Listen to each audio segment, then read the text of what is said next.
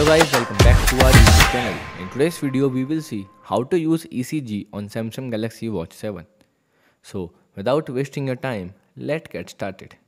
So to use a ECG, you can simply open the watch, turn on the watch, and after that you can simply wear this watch on your wrist.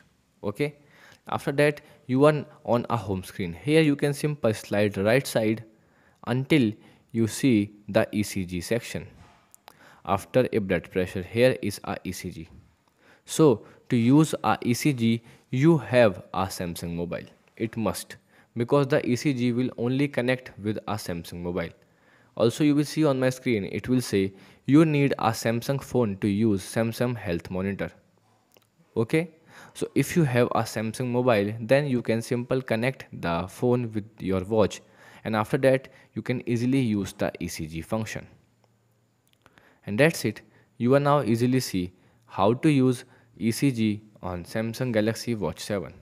So if you found this video helpful, don't forget to like, share and subscribe for more tech tips and tutorials. Goodbye.